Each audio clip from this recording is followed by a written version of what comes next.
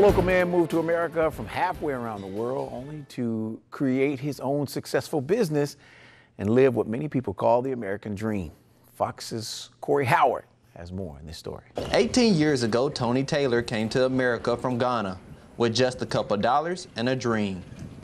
I was staying in an apartment. The apartment was a very bad area. So I told him one time, and he said I should look for a house. Taylor speaks of a few hardships he encountered when moving to America before meeting close friends such as Tommy Conway, the priest at St. Fabian Catholic Church. And then I decided to have my own business also. And I have a taxi business in Ghana before I came here, and I know how it goes. Through these relationships, Taylor's dream to start his own business came to life.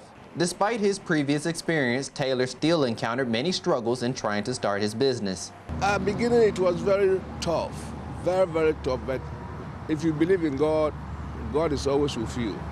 I had a lot of crashes. People tried to discourage me, and I never gave up. Because my motto is forward ever, backwards never. A story that illustrates the definition of persistence. 10 years later, Taylor's business now celebrates its 10th birthday this week. And Tony's a good man. He's a success story of the American way, of people coming here with a dream and doing it. And Tony came to this country and did it the proper way to become a citizen, and he has done a wonderful job working, and he's a great taxi cab company. He's a really hard worker. It seems like he had a dream when he came over here, and he's been able to work really hard to fulfill that dream. I am very thankful for being in this country. Thankful to be in the country and grateful to be living the American dream. Corey Howard, Fox 23 News.